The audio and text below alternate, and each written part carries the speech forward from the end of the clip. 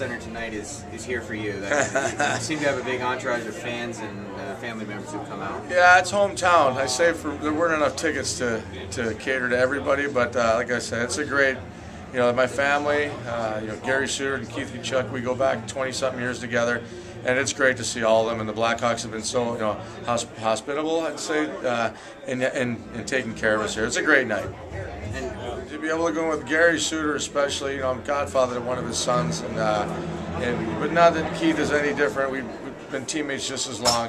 It makes it really special. It really does. I wish the whole team could have came in. Or the era or the generation of our guys that Madonna, JR came, Eddie Belfour's Canadian, but he's part of our group too, and and so on, Amante. So, like I said, it's going to be fun tomorrow night, and tonight's going to be tough, with all the guys and doing our little thing. But it's going to be, words won't be able to describe how I feel tomorrow in front of all my friends and family. All right, last question. They've got their kids now, and a lot of you guys are getting into coaching.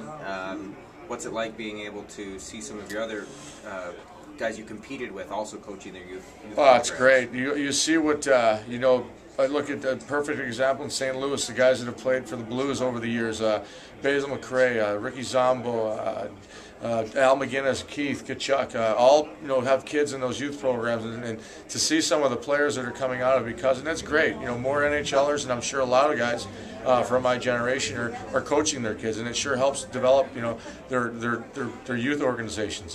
It's great to see all across the country. All right. Thank you.